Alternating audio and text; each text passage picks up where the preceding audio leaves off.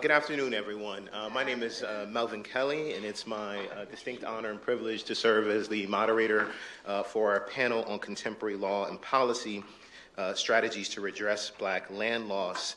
And so in order to avoid being redundant at this stage of the game in terms of introducing the panelists who you had an opportunity to get acquainted with, I'll be pretty brief. But I will say that as we're pivoting into this afternoon, this should be a moment for us to also ensure that we have some additional time for some questions that have been on the table. We're looking more kind of into the solutions after getting a little bit of a deeper understanding of the history around land laws, as well as different policies and practices that have contributed to inequitable access to housing opportunities and home ownership. And so we'll hear from three folks this afternoon in this panel. Again, my name is Melvin Kelley. I'm an associate professor with a dual appointment at Northeastern University within the School of Law and the DeMoore McKim School of Business. And I'm also a faculty fellow with the Center for Law and Equity and Race at our institution. And I serve on the advisory board of our Civil Rights and Restorative Justice Project, which is an initiative that investigates racially motivated homicides to excavate and remediate histories and intergenerational implications of state-sanctioned and state-condoned violence. First, with respect to our panel, we'll hear from Thomas Mitchell. Many thanks to Thomas Mitchell for the invitation, as well as to the conference organizers for bringing us all together. As you folks know, Thomas Mitchell is a professor here at BC School of Law. We had an opportunity to hear about his work with his team of scholars examining land loss. We'll be pivoting to hear a little bit more about his instrumental work in advocacy as the principal drafter of model state legislation to reduce property loss among disadvantaged families that are disproportionately Black. And so that will give us an opportunity to think about legislative reform. We will then turn to Bryce Stucki, who is an independent research and reporter based in Washington, D.C., and we'll have an opportunity to hear from him a little bit more about sort of the prospects for administrative reform. And then finally, we will welcome back Attorney George Fatheree III, who we've heard from at our fireside chat just a moment ago. And as you now know, one of the country's leading strategic legal advisors in a wide array of large and complex commercial real estate transactions, and has done such groundbreaking work, including serving as a lead attorney in the historic return of the Bruce's Breach property. Without further ado, Professor Thomas Mitchell.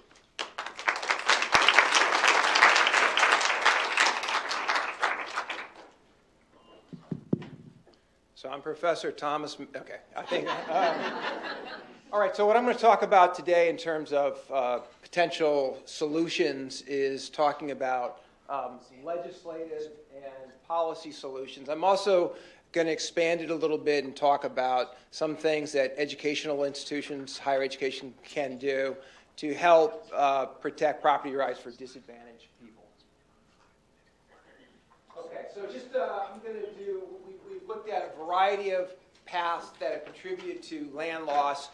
As Dania and Bryce referenced, we have extra-legal causes in terms of violence and intimidation, including lynching, just literally running people out of town.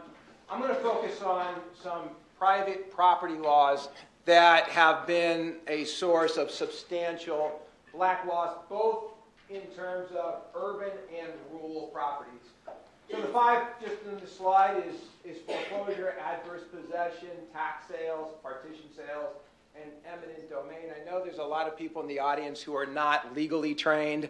I can't quite do a Property 101 for you, but you can catch up with me later. One of the points that I want to make about these is some of these are seen as neutral processes, tax sales. So the idea, if you think about it that way, if you don't pay your property taxes, the government could take a lien on that and then foreclose on that lien. So it could be framed as, well, you were just not either able or responsible enough to pay your property taxes. But a number of these various processes, as we've seen from the Bruce's Beach case, have been highly racialized. And I just tried to put some notes. For example, with tax sales, although up until a few years ago there were almost no scholars studying this, it's been kind of revealed in the last few years that there's often been discriminatory tax assessments which have resulted in making black property owners far more vulnerable. When you already have kind of a wealth gap, those families have difficulty, and it just takes an illness, a discriminatory tax assessment, maybe to push them over. The same thing with foreclosure. We talked about the Pigford cases this morning. So yes, the end result was black farmers didn't have the money to pay their monthly mortgage payments. But behind that was a bunch of actors, including the government, the USDA, and some private actors, who denied people the opportunity to have loans and denied them participation in other programs.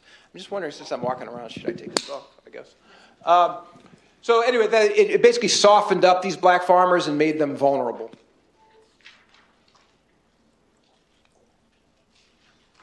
Okay, so just in terms of, so make sure that that's it.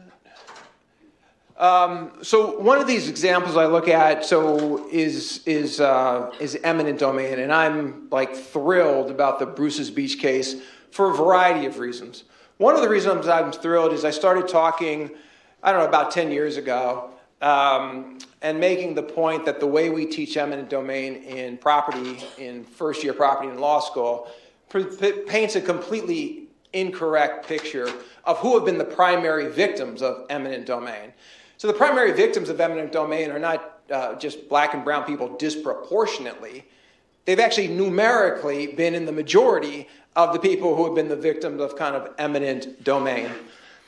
So there's I see a few of my property students in this classroom. Give yourselves raise the roof. But we haven't gotten to this yet, class, but the major case in most textbooks, 1L property textbooks, is Kelo versus City of New London. It was taken on by the Institute for Justice. They've done a lot of branding, marketing. There's been movies made about it. So it's known as like the Little Pink House, right? So Suzette Kelo owns this Little Pink House, or owned it, in the city of New London. The city of New London was one of the chronically distressed communities in Connecticut, like forever. And they were trying to do economic development, and that case was about, could you have economic development, right, for private economic development, right? And this case has become viewed as the paradigmatic case of eminent domain abuse. And so I wanted to, so I always usually say that with respect to Kelo, I'm agnostic about whether it's eminent domain abuse. I think you can tell from my tone, maybe I'm not as agnostic as I'm making myself seem. But my point is, okay, so Kelo involved 9 properties, all white-owned, and Suzette Kelo was paid almost 3 times the market value for her property. For the non-lawyers in the room, in an eminent domain case, what you're entitled to is, under the U.S. Constitution, just compensation, which has been interpreted to mean the fair market value of your property, not 3 times the fair market value of your property. This home wasn't historic. It didn't, it was pink. But so what I've said is, if this is eminent domain abuse, then what black and brown people have suffered is eminent domain abuse on steroids. So I was interviewed by NPR, A. Martinez, a couple years ago, and I didn't know this till he told me, where Dodger Stadium, I know we got some folks from California, I know it's the right part of California, San Francisco, I'm sorry, George. But where Dodger Stadium is in Chavez Ravine.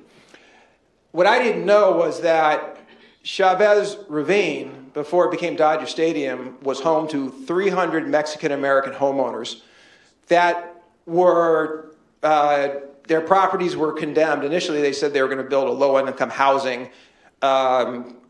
community, but actually the property was given to the owner of the Dodgers. Many of them were forcibly removed, and they were paid little compensation, let alone anything approaching fair market. A couple years after Kelo, we had this case in New Orleans, Mid-City neighborhood. This was an area just south of downtown in LA. Many of these homes actually had been rebuilt after Hurricane Katrina. And these were homes that many of the famous jazz and blues artists had lived in. So these were historic homes, about 250 of them. And then Louisiana used eminent domain to build a couple new hospitals that it claimed it needed. 80% of the property owners were African American. None of them received fair market value or anything approaching fair market value. So my question, I always ask, like, if kilo is so much, why aren't these cases in our property textbooks? Because these are eminent domain on steroids. Okay, so in terms of this substantial amount of property loss, we've both been talking in the earlier panels at lunch. One of the points I want to make is that, yes, it's had a massive economic negative impact, right? Trillions of dollars in wealth lost. I mean, we're just talking about the black farmers between 1908 and 1997, and that's $326 billion. Just imagine all the properties that are implicated. It's stifled business and economic development in black and brown communities, and it's had negative collateral effects on other black and brown people. But I want to also emphasize that it's not just the economic, it's the non-economic. It's the eraser of history and culture, sometimes cultural appropriation, let me put a pin on that, and negative health and well-being effects. Willa Bruce died within 5 years of the property being taken. She actually had an emotional breakdown, and then her husband died a year later. So that's just an example that you can multiply and generalize. The cultural appropriation, so some of the history, I was familiar with this neighborhood, this community in South Carolina, called the Phillips community. These were these landowners that got land. Soon after the end of the Civil War, it was a plantation where one of the signatories to the Declaration of Independence had owned that. So this is incredibly historic property, but families started losing their land through partition sales. No consideration that property had just incredible historic value. I kind of got my start down this road in terms of the work I'm doing today. I'm from San Francisco. I was born in 65. My students can do the math. And I remember that my father was, some people say, I don't know if this is true, that he was the first black ophthalmologist in San Francisco. His office building was on the border between Pacific Heights, which is, if anybody knows San Francisco, one of the wealthiest communities in the city, and what we used to call the Fillmore, which was a substantial number of mostly working class black families and a number of black businesses. When I grew up, the Fillmore, sometimes we called it the Western Addition, was subject to urban renewal. So anytime you heard anything in the media about the Fillmore, what you quickly heard about was pimps, prostitutes, drug dealers, violence. There was never anything positive said about the Fillmore to justify the urban renewal project. I was home a few years ago. My mother still lives there. My older sister's in the Bay. And I was asked to give a talk at the University of San Francisco about the Fillmore. So I got in a couple days early. I figured, I rent a car, let me just drive up and down the Fillmore. And what do I see? I see these banners that the city has been hanging, claiming that the Fillmore was the historic jazz district. I didn't know that history, and then I found out that in the 1940s and 50s, there were more jazz clubs in the Fillmore than anywhere else in the United States west of Harlem. And so it's interesting, when they were justifying condemning these properties, they were considered deviant. Now that they've displaced all the black people, now the city of San Francisco is marketing to tourists, come spend time in the historic jazz district. So, as many people here know, one of my focuses has been on so-called heirs property. This is family-owned property that's passed from one generation to the next usually without a will or estate plan. So there's a number of kind of negative impacts. If you own heirs property, it's susceptible to land loss, and there's ownership structures that don't enable to use it for an optimal use or management. And then you're often, because you lack clear title to the property, you are rendered ineligible to use your property as collateral for loans that you could maybe send your children in their educational expenses, or other ways that you could be building wealth, and it contributed to the racial wealth gap. There are a variety of forms of problems with heirs property. The statutes that I'm most known for falls into that first bucket of the property is inherently insecure as a result of a legal action called a partition action. But there are these other problems. Once you fall into heirs property under the current law, if you then realize that this is about the worst form of common real property ownership in terms of the legal structure, it takes 100% of the members of the ownership group to decide, oh, I could change this into a trust or an LLC or what's called a tenancy in common agreement. And then we have this problem of lacking clear title and tangled title. We have the Philadelphia Register of Wills in our room, so she's completely familiar with the problem with tangled title. And then there's also, for most heirs property owners in pretty much every jurisdiction except for Texas now, if you are an heirs property owner who uses the property as your primary residence, you are boxed out from being able to claim the homestead exemption, which could make your property taxes substantially higher than they otherwise would be. One of the problems that makes heirs, so there's a number of kind of risk factors that make those who own heirs property very susceptible to losing that property. We talk about these property owners as being property rich and cash poor because of the racial wealth gap. They tend to lack access to affordable legal services. They have very low rates of will making. And the property owners who are most susceptible are property owners who initially, when they got the property, because they were black and brown, it was not considered prime real estate, but it is now considered property that has substantial potential. Just in terms of the estate planning gap, no surprise for every racial and ethnic group, those who have the least education make estate plans or wills at the lowest rate. Those who make it at the highest rate are those who have the most education. But I just want to let you, I don't know if this has a pointer, yeah. So for African Americans, it's true that African Americans with a college degree have a will-making rate of 32%, which is the highest among African Americans. But then for white Americans, those with the, what the heck? Hold on. Okay. Oh, I'm sorry, I pushed the wrong button. Those with the lowest education in this particular study were those who didn't have a high school degree.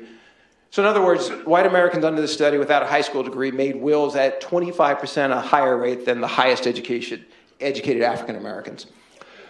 So as a result of this, and you look at that first problem of all these numerous African American families losing land as a result of a partition sale. We're talking about an ownership structure where it's a group of people who own property together. They own fractional interests, so nobody owns the entire property. Under the partition law, any one of the co-tenants could file what they call a partition action and request a forced sale of the entire property, even if everybody else wants to maintain ownership. Real estate speculators starting decades ago learned about partition law, and they ended up, they would typically buy out the most distant relative, let's say the relative who's living on the south or west side of Chicago, who's the third cousin in the third generation, didn't even know that they had this 2% interest in this property back in Mississippi. And then they would file this action that resulted in the property being sold. So Hilton Head Island, for example, is a great example. Before 1950, Hilton Head was remote. There was not an easy way to access it. South Carolina builds a bridge. Real estate developers get this vision of how great Hilton Head could be, and basically it's the Hilton Head of today. But they use partition actions to dispossess many African American families. So part of my legislative work is I ended up being the principal drafter of what's called a Uniform Act. When I talk to normal people, I shouldn't say it that way, non-legal people, I describe it as a model state statute. And it's promulgated by an organization called the Uniform Law Commission, set up in 1892 by the American Bar Association. It's the organization in the United States that has produced more model state statutes than any other. They're at like 450. For even a lot of lawyers are not familiar. But when I say to lawyers or law students, have you ever heard of the Uniform Commercial Code? They're like, everybody nods. I'm like, where do you think that came from? The Uniform Law Commission. So there's 3 parts of the statute, so I want to kind of move into solutions that are designed to strengthen the property rights of disadvantaged heirs property owners so they don't get divested of their property or their generational wealth. The first thing is if somebody tries to start this partition action and requests a forced sale, the other common owners then have the right to buy out the fractional interest of the person asking for the sale, and they're treated very well economically in terms of their buyout. They do an appraisal of the land. If they have a 5% of say the land's worth $500,000, they have a 5% interest, then they're entitled to $25,000. So that's one provision. Second provision is the law on its surface in all these states had said that if we're talking about a rural land, that the preferred remedy was to physically divide it and allocate some of the parcels to the various co-tenants. But common law judges, state court judges, undermined that by coming up with a test that effectively made the forced sale the preferred. Under the second part of our statute, we say we agree with the state statutes, even though they weren't well elaborated, and we come up with a test we call the totality of the circumstances test, where a court has to take into account economic and non-economic considerations, including longstanding ownership in the family. What would be the impact if somebody was dispossessed of their property, for example? Would it result in a substantial reduction of the quality of their housing, maybe even render them homeless? And the court now has to make findings on all of that.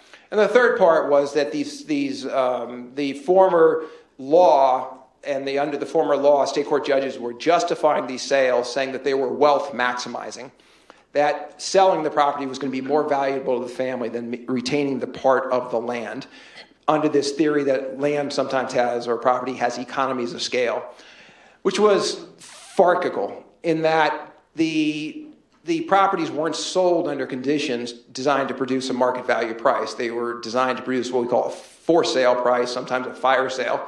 So we kind of agreed with the goal of wealth maximization where the property has to be sold, but we put in place a new sales procedure. We call it the open market sales procedure that's designed to mimic a sale between a willing seller and a willing buyer. I actually got the idea from Scotland. Just fun fact. So here's where we are with the Act. So when I started, I had a publication in 2001 in the Northwestern University Law Review. I kind of tried to elaborate what the nature of the problem was, its various manifestations, its negative impacts, and then I proposed 4 or 5 reform proposals. At that time, the universal reaction among law professors and lawyers was, I was wasting my time. And then the idea was that the people I cared about fundamentally lacked political and economic power. And that what folks were telling me is that what you have identified, it's not a bug, it's a feature of a system where those who are powerful take advantage of those who are less powerful. They did have some empirical data. There were a number of southern states beginning in the early 70s that tried to reform this partition law, and they all met the graveyard. Fast forward today. Can you click onto the status of the... So where are we today with this act? So today, you might have to scroll down a little bit to get... So today we're sitting on 22 enactments in 20 states, the U.S. Virgin Islands, and the District of Columbia most recently this summer. The state of Washington legislature just unanimously approved on Tuesday. I got that note. The governor's going to sign it in the state of Washington in 10 days. And we have 4 other states this legislative session, including Massachusetts, where we have our bill introduced. Can you get rid of the screen? All right, so, fun fact, this is some of the areas, so this is Virginia. A couple years ago, they enacted it. The governor invited me. I very much wanted to go because I wanted to balance out this picture, not ideological. I wanted to, but it was the height of COVID. There was no vaccine. My wife told me absolutely not, so didn't get to go there. One of the successes of the act, though, so the Uniform Law Commission thought this was going to be a loser. There were 3 attempts in the 3 years we drafted it between 2007 and 10. for them to kill the project in the committee because they thought this is going to have the same result as it had in the southern states. At the number of enactments we have today, the Uniform Partition of Heirs Property Act is the most successful uniform real property act the Uniform Law Commission has promulgated in the last 30 years. So what happened about 5 years ago? I got a call. They're like, hey, Thomas, you got any ideas for another act? And I said, well, it's funny you should ask. I do. So I mentioned, I'm not going to get into detail, I mentioned that another problem with heirs property owners is gridlocked ownership, where you need unanimous approval to either change the ownership structure or do anything substantial with the property. This act that's going to be finalized in the next 6 weeks is addressing that problem. Okay, so just wanted to kind of go over some other great developments. So, you know, when sometimes people ask me, well, how are you doing? I mean, there was a question this morning about, do you get depressed? I said, yeah, I'm not, I read the newspaper. There's a lot of things going on in our society that are not uplifting to the soul. But then I remember the work I've done. Like when I started, folks said nothing can be done. It's just the way it is. It's the way it's been for decades. It's the way it's going to be forever. Don't waste your time. So now we have this successful legislation, and then there's been knock-on legislation. There's been this statute in Texas that addresses this homestead exemption. Hawaii, when they enacted it into law, they built upon it, and they realized these families didn't have good legal services. So now in a partition action in Hawaii that involves native Hawaiian land, you have to make the Hawaii Office of Hawaiian Affairs a party so that you basically have a built-in lawyer. Virginia did, after they passed it into law, in the next year or two, they passed another heirs property to help heirs property owners in tax sales. There's been appropriations. The 2018 Farm Bill specifically mentions the Uniform Partition of Heirs Property Act, and it gives states an incentive. But more importantly, they also give money so families could change their ownership structure, get an estate plan. And then, as I indicated, we have my new friends from Philly here. The city council approved this $7.5 million to help clear tangled titles.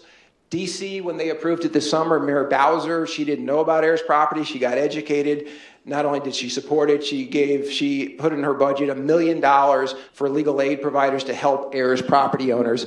You've had a number of law schools now work in the space, some of them HBCUs, Thurgood Marshall, my law school, Howard University. They're talking about establishing a new clinic in the next couple of years to deal with heirs property, tangled title, and estate planning. And guess what we're going to do here at Boston College Law School, if I can get some resources. Anybody in the room who's got some friends with resources. And then there's been these other kind of good developments. Once again, in Philly, they've been working really interesting work where they worked with, I think it was the Pew Foundation and UPenn, and this fascinating study where they mapped heirs property and tangled title where there was extreme gun violence in Philly, and showing that there was a convergence. And they've been doing incredible work in Philadelphia that can serve as a model. San Antonio's been doing some great work. And then you have a variety of other organizations, some public interest, some university-based, that have been working on heirs property. There's somebody here from the National Consumer Law Center, or two people. Yes. I think they're graduates of our law school. And I just got an email that they have decided to make heirs property a priority. Fantastic development. So, I'm sorry, Melvin, how much did I go over? I'm sure I went over. Apologize. So, let me turn it over to the next person. Okay, I'm going to talk about a brief history of USDA and mostly contemporary problems. So, as you've heard, most black farmers call USDA the last plantation. And this is actually a picture on Wikipedia of the USDA headquarters with somebody plowing the field in front of it. Okay, this is Lloyd Wright, who was Civil Rights Director under Bill Clinton. He's a farmer too. He says it doesn't matter who's running the damn plantation very much because it doesn't change very much. And I think you'll understand why he's saying that when I go through the presentation. The modern USDA took shape under the New Deal. government involvement, was stepped up in a major way. Repeating myself, but government payments went from 3 to 31% of farm income from 1929 to 1940.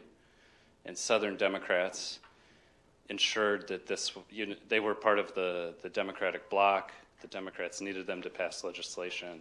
So they ensured that the new money would be distributed under local control, by which they meant under white control, so that black people would not have access to it. And part of what this did was it set up these local offices that would be staffed by white Southerners. And while the staff in the D.C.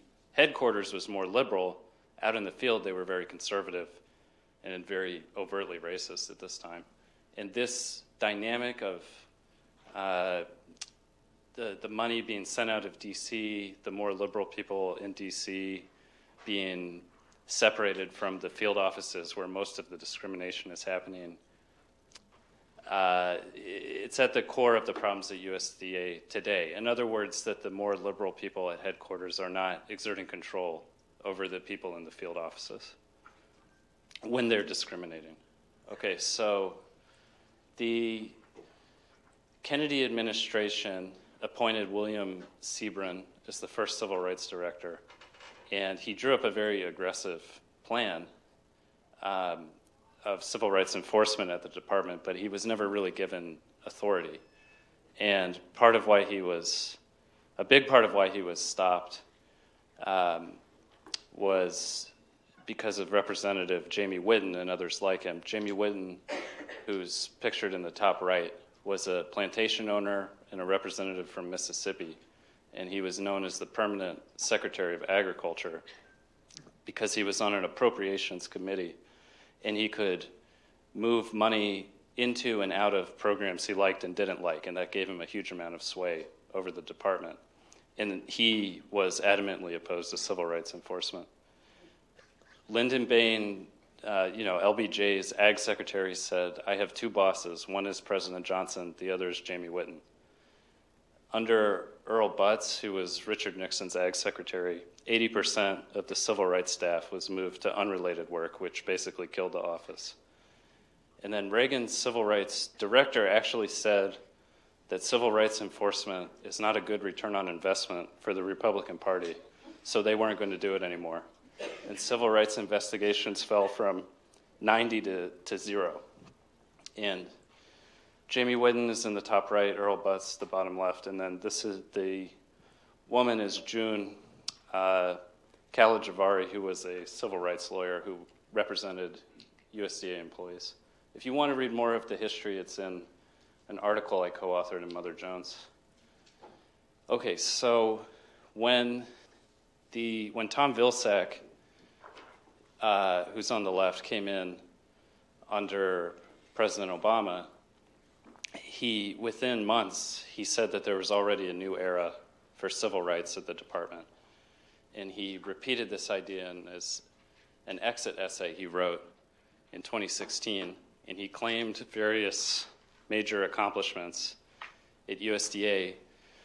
And he also said there had been an increase in black farmers, which he implied was due to his department's efforts.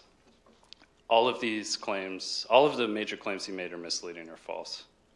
And the gentleman on the right is Joe Leonard, who is his civil rights director. Nathan Rosenberg of Harvard and I co-authored an investigative report on Vilsack's administration in 2019. We spent 2 or 3 years on this article. He interviewed over 150 people. We had thousands of pages of FOIA documents and data, and we went to 4 southern states to meet with black farmers, and we also interviewed Tom Vilsack and Joe Leonard multiple times. So I can only go through a few of the claims, but you can find the article in the counter. Vilsack claimed he had resolved thousands of cases that hadn't been reviewed under the Bush administration. But we found the statute of limitations had run out for all of these cases, so nobody received restitution. So they weren't really resolved. And this is something he repeated when he came back under Biden recently. Vilsack claimed that his department decrease the funding gap between black and white farmers, but we found through a FOIA request that they sent a smaller share of loans to black farmers than the Bush administration had. And both administrations sent less than 1% of loans to black farmers. And then in another claim they made was that discrimination complaints fell under Tom Vilsack. But there's two problems with this. One is that USDA does not have reliable records of discrimination complaints, which they themselves admitted in a report that once again we got through FOIA. And since there are no reliable numbers, it's impossible to say if they've gone down or gone up. In spite of that, the data that we did get, again, through FOIA, actually showed an increase from Bush to Obama. So a major claim that Vilsack made was that the number of black farmers increased. And he said this a lot, and Joe Leonard said it a lot, and it was repeated a lot in the news. But we investigated this idea from several angles, and I believe we present overwhelming evidence that this is not true. This graph, the red line, what you have to know is that USDA introduced changes to the Census of Agriculture starting in 1997, and they put in new changes each year. And these changes made the census more accurate, but it had used to miss black farmers. So now it was counting more black farmers, so it looked like there was an increase. But the new numbers are not comparable to the earlier numbers. And USDA has said that when talking about women farmers, for example. So you can't compare the green line to the red line, which is what they were doing. And if you look at the red line, you see it didn't change all that much. But USDA also made an effort to reach out to black farmers more in more recent years, and this could be what, and probably is why the red line goes up. And so another thing we did is we asked black farmers, do you think there are more black farmers? And everybody said no. And kind of a humorous exchange we had was with Haywood Harrell, who's a farmer in Halifax County in North Carolina, that Thomas was talking about earlier, the county. And we asked him what he thought the correct figures for black farmers were in 2007 and 2012. And he said maybe 25, then maybe 12.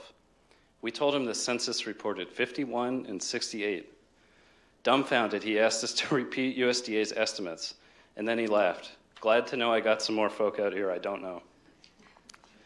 And this is another look at the census. You see before 97 there was a clear decline. And all of a sudden, when USDA started making changes, the number went up. And you see this for white farmers, women farmers, all farmers. So it's clear that it was changes in the census that caused the increase. Okay, you've heard about Pigford.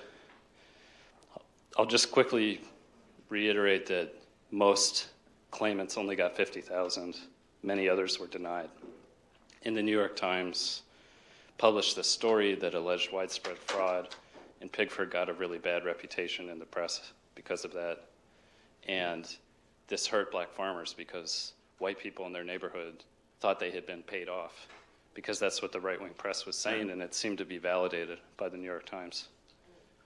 So you're probably not surprised to hear it didn't get better under Donald Trump. The Trump administration appointed a high-ranking lawyer from the department's legal defense office to enforce civil rights. The legal defense office is supposed to defend the department. The civil rights office is supposed to guarantee the rights of people with discrimination complaints against the department. And so that's why there is federal law that mandates a firewall between these two offices.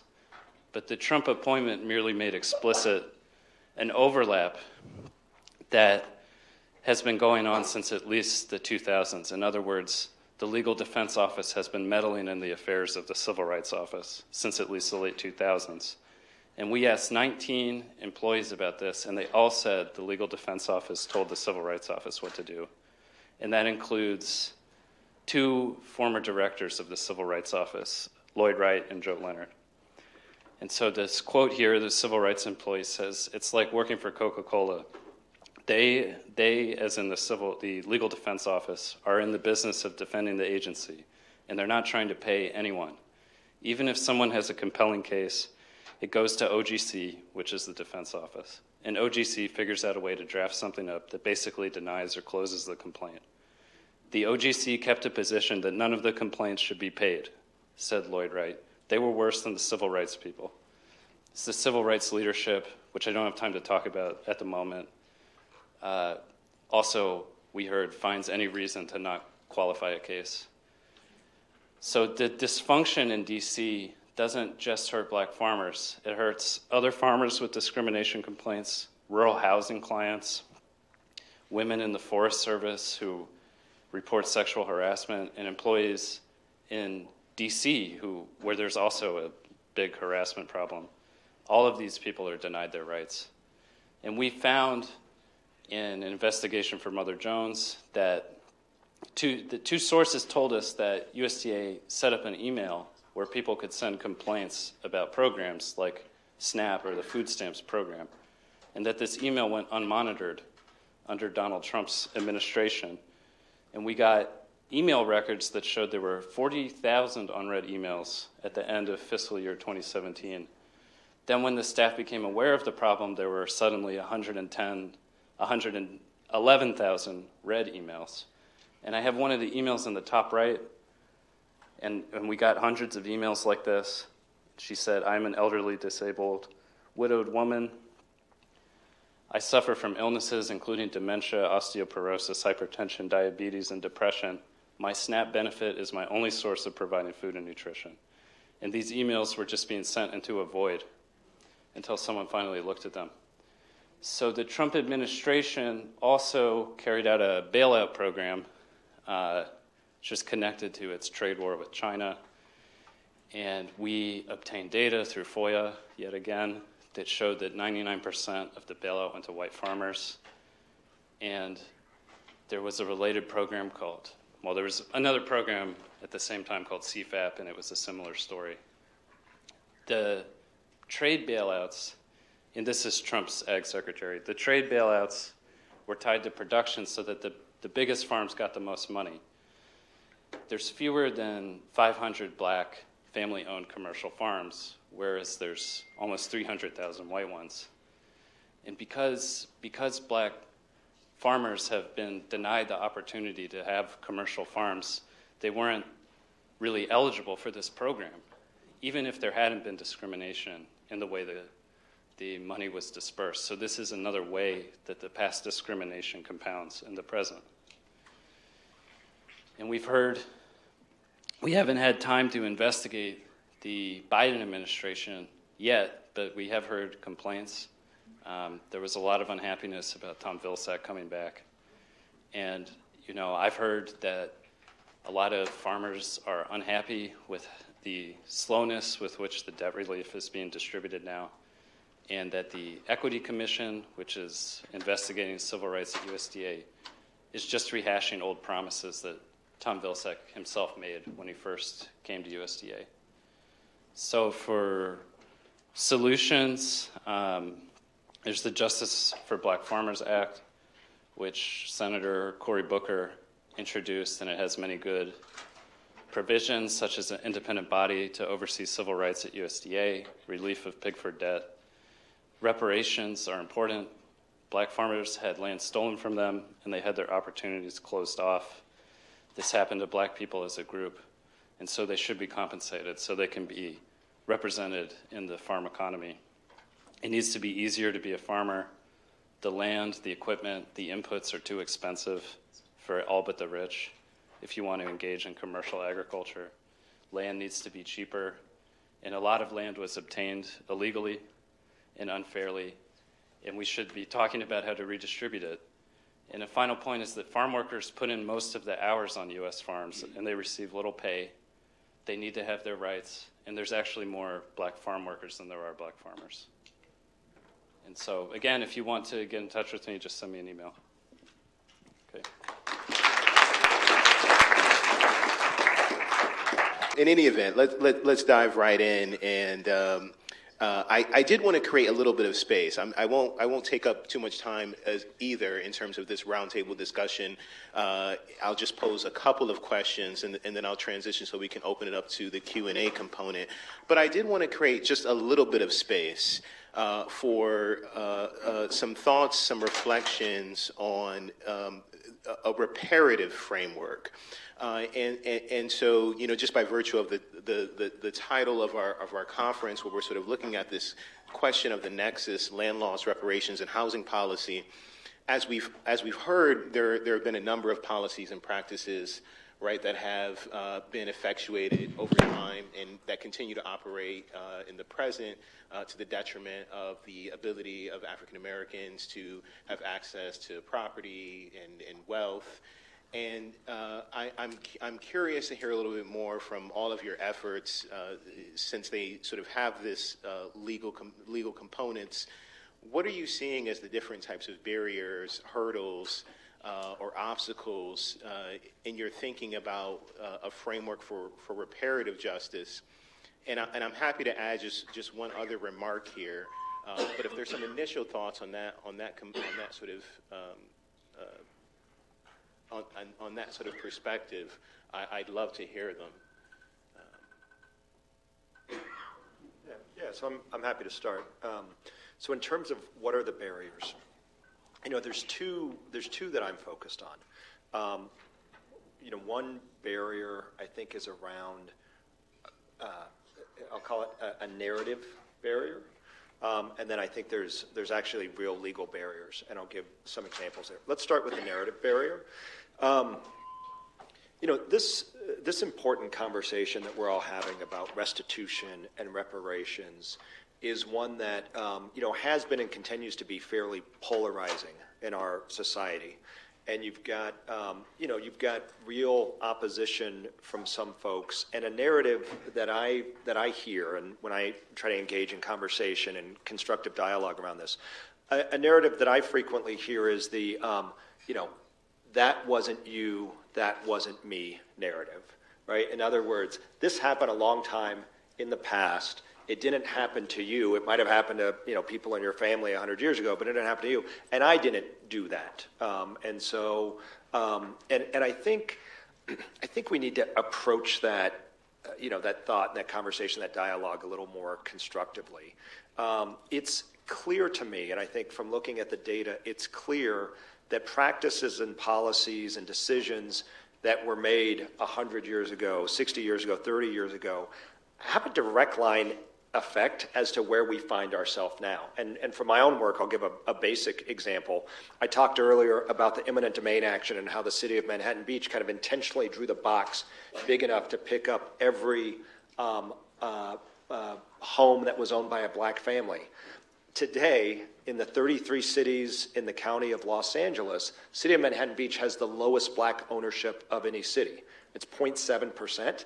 That's not a random coincidence, right? You can draw a straight line between the actions that the city took in the 1920s to where we are today. So the first challenge we have is we've got to get around this narrative. And what's critical there is this idea of, well, look, it's just, some folks don't want it as badly, right? Or some folks have different, priorities or different, no, that's not true. We own massive amounts of property. We were building businesses and we were robbed through government action and private action. So that's one challenge. The other challenge are the legal challenges. I mentioned that we spent the first 4 months on the Bruce's Beach work looking for affirmative kind of litigation that we could bring to compel the government to return that property. And there were no clear paths there, right? And you've got legal concepts like statute of limitations, which means too much time has gone past and it's already been decided. You've got these different legal concepts. I'll give another just example to make it real. One of our biggest concerns in the case was how the return of the property to the Bruces would be treated for tax purposes. We wanted to make sure they got this land back that, I was saying was worth $20 million. And I didn't want the family to get a tax bill for $8 million. And I remember at one point with the county, I said, look, if you return the land without addressing this, my clients will be in jail by the end of the year because they can't pay their taxes. We did a lot of legal research on this to try to figure out, could we take a position that that the land, it's a return of property, return of lost property. It's not taxable. And like we could not find strong authority. What I did find was that Congress in the 1980s passed a law that applies to Nazi looted art and Nazi looted property. So if you're a Jewish family and you lost property to the Nazis in the 40s, and that painting was returned 30 years later and it's a $25 million Monet, Congress has said that's not taxable. We're not going to tax you. But they haven't done it for black folks and property. So those are some of the barriers we need to address. We need to get this narrative right, because that's going to create the space for the political will and leadership we need to fix the legislative and legal barriers. Yeah, so I would say that if you kind of look at and do a broad sweep in U.S. history, what we have seen is periods of black advancement are soon followed by periods of white backlash. We talked about black farmers and the high water mark of black land ownership, followed by substantial extra-legal and legal and other backlash. In the 60s and 70s, after the Civil Rights Movement, black folks experienced advancement, as Dania at Harvard last night detailed with some statistics. In the 80s, we got welfare queens and a whole narrative that was backlash. President Obama gets elected. We're living in this race-neutral society, but then there's backlash because we're not. So I think, in terms of the $5 billion black farmers were supposed to get early on in the Biden administration, that was directly tied to documented historical evidence. That was a narrowly tailored remedy, should have passed constitutional muster. And then there was backlash with a number of white farming organizations who have filed suit, and they've held up that payment in the court. So I think you just got to be prepared that there's going to be backlash. And, you've got to do whatever you can to take that into account. Already George has talked about a number of kind of legal issues. Let me just talk about something a little bit different. So sometimes in my work, what I saw was a gap was between scholars and some others calling for, robust and fulsome reparations, but not then paying attention to, for black and brown folks who had some assets, maybe they weren't, mansions, but they had some property, and there wasn't enough focused on asset preservation. In my work on trying to reform the laws on partition with respect to heirs' property, there had been almost no kind of serious thinking about legal reform and policies. There was a lot of grassroots organizations, legal aid, community-based organizations that were trying to fight the good fight with almost no resources on individual cases, one at a time, but not thinking about it at a more structural kind of level. And I remember talking to some folks, and there was kind of this narrative that, well, if we lose the property, we'll just increase the reparations bill. And I was like, how many times in the United States history has the federal government forked over trillions of dollars? Just to put all your eggs in that basket without then having a diversified portfolio of both asset preservation and claims for redress seemed very short-sighted to me. Even if there were substantial reparations, we're going to have the asset preservation problem. And I'll just end on this note. You have some analogies sometimes from U.S. history in terms of our indigenous people, Native Americans, when they've had assets. One is kind of not a great example. It was the Dawes Act of 1887. Basically, the federal government took millions of acres of land from Native Americans, declared it as surplus land, and sold it to white folks. But under the Dawes Act, Native Americans got individual plots of, 80 to 120 acres or something like that. Those individual titles, 80% of them were lost within a generation, because there weren't asset preservations. There wasn't the financial literacy. There wasn't the access to legal services to structure that ownership. Same thing in the mid-1940s, Congress created something called the Indian Claims Commission. It had a little bit of a cynical purpose, was right, that all the Native Americans were mad that the U.S. had broken all these treaties, and a lot of it was focusing on their land. And the idea is if we can pay them, we can then say in the future, well, we dealt with that issue. But there were, I think, $600 million was transferred to various tribes under the Indian Claims Commission payouts, and a lot of that money got dissipated. So that's something just to kind of think about. I mean, it's hard enough to get, reparations, but to think that that's going to be this like complete victory without thinking about asset preservation. So that both plays into maintaining the asset, so you don't add it to the reparations bill, but even if we had reparations, thinking seriously about is that transfer of assets and money, is that a Pyrrhic victory, or is that going to be sustaining? And briefly, at USDA, Nate and I have interviewed, again, Nate Rosenberg, my co-author, have interviewed a lot of people who work at USDA, and we've heard extremely serious allegations of wrongdoing at the department, including criminal activity. And we've talked with people in Congress, and they are interested in acting, but I just feel that they don't want to really look into how bad. It's almost hard to believe how corrupt the Civil Rights Office is, and I think people are afraid to really look at it. So I think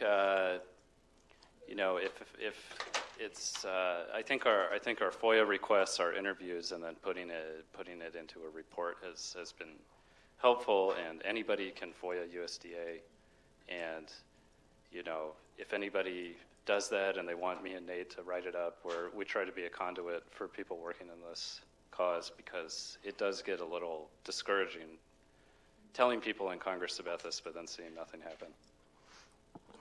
Okay, so I think I'm tempted to take moderator's advantage or privilege, as it were, but I think in the interest of time, we definitely want to make sure that the audience has some participation. So if we could have some assistance, we've got folks with the microphones that are ready and raring to go. I'm going to have you come down to this gentleman here in the front. And did you already have somebody ready to go? And just as we move into this, in the interest of time, and I'll try and check my panelists as well to be brief. So we'll start here first, and then we'll go immediately there. Okay, thank you. My name is Ben Time, and I'm an attorney here in Boston. I'm here with a colleague, Juliana, Michigan. Thank you for all the work that you're doing, first of all, each of you on the panel and everybody else that's spoken. My question is what the state of the research is with respect to identifying current owners of wrongfully taken black property, especially other municipal or governmental owners like LA County or corporations or institutions. So I think that George referred to this organization in Southern California. Is it Cape on Ward? All right. Yeah. Where's my land? So this Where's My Land organization, I'm scheduled actually to talk to her the next couple weeks. So I think they're trying to more systematically accumulate and document where they can, right? George mentioned that he gets one email a day or voicemail. I get maybe one every 3 days. So we were just talking about, when people have seen me in the media, they assume that they hear Professor Mitchell, but they think it's Attorney Mitchell, and even though they talks about my legislative reform, they think that I run a legal aid. I have an army of attorneys. I don't. So I'm not actually in the position to deliver legal services, or I don't have a national referral list, but I've maintained those emails. And I'm thinking like maybe there's somebody, organization like Where's My Land that I could, or maybe we can do research, because a lot of these cases are a little different. Sometimes it involves oil and gas leases. Sometimes it's beachfront property. Sometimes it's farmland. Sometimes it's a single-family home. So, but I don't know of anything that's more systematized than that. Yeah, I love the question, and I think that's an important step to take, but I don't know of any efforts to do that. We'll go here. Good afternoon. My name is Mavis Gregg, and I want to thank you for all you do. And Thomas, great conference. I'm a death and dirt attorney focusing on heirs property and particularly working with families with rural ag land. I was invited by the OGC to present on heirs property to their attorneys and had lots of questions from their attorneys about what should we do, what can we do? And I didn't have an answer because where do we start? So I'm just curious if the panelists have any recommendations for what attorneys at the USDA can or should do to improve the work that the USDA does as it relates to landowners. That's why I didn't answer it, You heard that?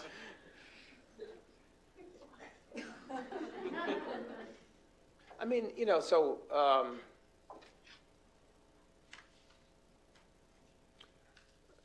I'm just hesitant because I like to speak when I have full information, right? And I know that I know how serious Nate and Bright are, and I know the extent of the number of people they've talked to, right? So there's clearly a massive problem. At the same time, since the 2018 Farm Bill, there has been some, at least at the congressional level, and there have been USDA programs that have been authorized. There's been money given for these programs, and then there was a lot of delay under the Trump administration. When I say a lot of delay, they didn't do anything, right? But under the Biden administration, some of those programs now have been stood up, right? It's too early to tell, like, how effectively they're operating and are they helping in terms of the relending program, how many folks are taking advantage of that, right? So there's also been, I think, helpful, at least in terms of the USDA policies and on terms of like conservation easements and some of the conservation matters to make it easier for heirs property owners to be able to get those benefits, right? So, at least those are positive developments, but I don't have the type of, the magnitude of the interactions with emails or the, so all I know is it does seem like there's been a helpful shift from the last administration to this administration, but the question is that really making a difference or not? And that's where I just don't know. I mean, we know that there are people in the rank and file at USDA who do work hard and try to help people with their civil rights cases. A lot of the criticism in the past has been directed at the management. So we haven't investigated since our article came out in 2019. Can I say one other thing? Yeah. I mean, so I think that's maybe a useful distinction. But there's a group of folks with the USDA's Economic Research Service that are incredibly interested in heirs property. They're going to have a June convening. I think I'm giving the keynote. And then we have one of those folks came to the Harvard event, and is he here? He's here in the back of the room. And then Latrice Hill, who's with FSA, is from Mississippi. She was supposed to be here today. So the point is there are a number of folks of goodwill who are doing really good work, right? So I think that's I think we need to acknowledge that as well. Right? So we've got let's try and get a couple of questions if we've got some rapid fire, and then yes, please. Good afternoon. My name is Charnette Trimble, and I'm the founder and executive director of Grandmama's House. And specifically, I teach workshops on heirs property prevention and estate planning. And this is directed to Dr. Mitchell. Do you have any financial literacy materials that you're aware of that will complement heirs property prevention? And I'm not talking about down payment assistance or credit repair. I'm talking about something that would lift up, low-income black people and elevate their financial literacy to beyond, what your typical, down payment and that kind of thing. Because a 65-year-old black woman don't need credit repair. Mm-hmm. She needs to have understanding about how to pass on her home to the next generation. Mm-hmm. That's what I'm looking for. Were you going to echo that, or you had something else to add? Yeah, I wanted to echo that because I just was saying to Professor Mitchell that I often hear that ignorance of the law, is not, there's no excuse. Yet the majority of Philadelphians in my city don't understand that there's no such thing as an automatic transfer of wealth. So they don't know the process of probate. And so that's why we have all those tangled titles in the city of Philadelphia, because people assume, that's heir property. I automatically inherit because I'm the only child, or, I'm the next of kin. And what responsibility do the government have in educating homeowners or even children who often become orphans? What responsibility is it of the government to educate the citizens of the United States on how to properly transfer their generational wealth? Yeah, so I think this is going to have to be the last question if we're going to slow down the rate that we're falling behind. So I think that there's, from my perspective, there's good news. Just, oftentimes people say, how are you doing? And I say always, that implies, well, what's your baseline? So for me, it's easy. My baseline was that there was nothing, there was hardly anything happen. It was some bare cabinets 25 years ago when I got to work. I mean, not that there were good community-based organizations and public interest, but there just wasn't a whole lot. So I'm actually heartened that we can have a conference, and you mentioned heirs property, and more than one person in the room actually knows what that is. I'm heartened that until about 7 years ago, there wasn't a single first-year law property textbook that mentioned heirs property, and now there's 8 or 9. So, our students here at BC, not even ones just in my section, you say heirs property, and about, at least half of them are like, yeah, I've heard of that. So that's kind of progress. What I'd say on that front, yes, certainly, I think what you're doing in Philadelphia, what the folks are doing in San Antonio, government officials, there's some folks in Austin doing the same thing. We need a lot more of that. There are one of the goals of our initiative, and we're not trying to solve all the problems. We are one law school, one little initiative right now with limited funding. I hope the funding we're able to attract more to do more. But one of the things we want to do is community legal education, right? So obviously we're not going to be doing 1,000 of these, but we're trying to make our contribution and hope to stimulate others. So all I'll say is that the number of organizations in the urban and rural environment that have been working on heirs property compared to 25 years ago has totally multiplied. I don't know if Scott Konoski from the City Bar Justice Center in New York made it here today. He registered, but they've been doing great work. The Center for Heirs Property Preservation in Charleston, South Carolina has been doing great work. There's the Georgia Heirs Property Law Center. So here's one thing I'll say is kind of busy right now. I've been kind of burning the candle at both ends after the conference is over today, and after I give my keynote tonight, I'm going to just work 50 hours next week. But there are, what we can do is pull together a group of organizations that have been doing this work. There's Vermont Law School has a center, an agriculture and food law center, but they have a woman there who is doing heirs property work. She's been putting together incredible materials. There's that Southern Rural Development Corporation that's kind of an umbrella group of a lot of various universities that are mostly agriculture, and they've been doing a lot of stuff. So there's a constellation of organizations. Some of them actually have been putting together the kind of stuff you want. And so maybe, I can help put you in touch, or we can have a project where we are able to consolidate some of that information. But the government, I agree with that, right? if it wasn't for you, air property, may not be heard of anywhere. What responsibility